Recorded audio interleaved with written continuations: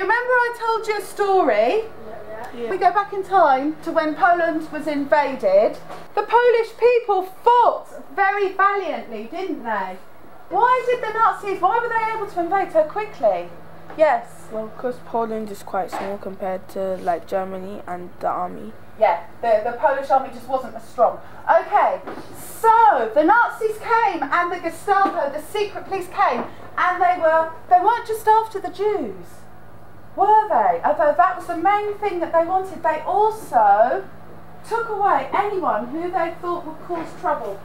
Who were some of the other people who they thought would cause trouble? If you had dark hair. Yes, definitely. That was one of the things they didn't like. So Slavs and Romanies they didn't like. But also just people who they thought were going to cause trouble for them. Yes. Brownie, Scouts, Cubs. Yes, so we're talking about Scouts, definitely. And also, I was thinking of things like university lecturers.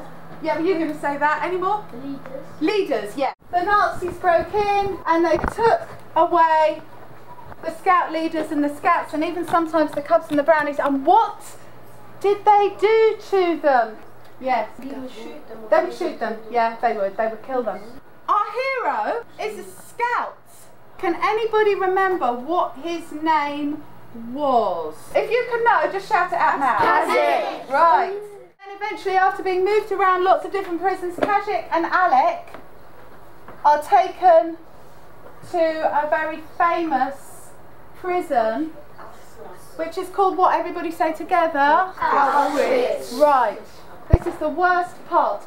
These are the chimneys of the crematoriums where they would burn the bodies. Yes? This is in there is the execution wall. There's a gate that says Arbeit macht frei. He makes a friend in the camp. And Jinek is a bit of an older man and he's a really, really good mechanic. And he's allowed to mend the Nazis' cars in the garages. Who can remind me of what happens after they've been in the prison for 2 years? 1 second, yes? They tried to escape. They tried to escape. Jinek's had some bad news. He's found out that he's scheduled for being executed. So he really, really wants to escape. And Kazakh says we can't because they will kill other people if we try to escape.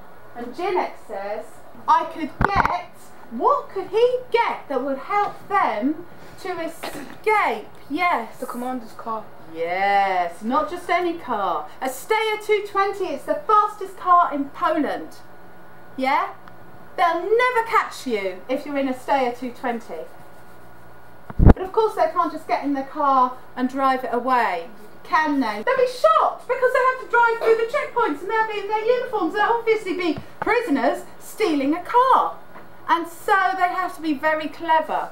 They break into the uniform store, they change into the uniforms, and then what else do they find as well as uniforms in that store that's so important? Yes, guns.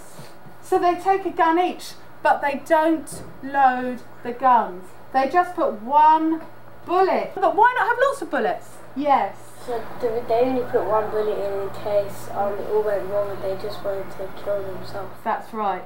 But they didn't want to get into any kind of a shootout with the Nazis because for a start they'd definitely lose. There's millions of guards and only 4 of them. But for a second, if it should go wrong and they should hurt a Nazi, what are the Nazis going to do? Yes. They're going to kill all the I think first they're going to kill them, and then second they're going to kill all the other workers. They will do awful things to the other people in the camp to punish them. Yeah, so everyone's going to get punished. So they cannot have lots of bullets. They've just got one each. Yeah.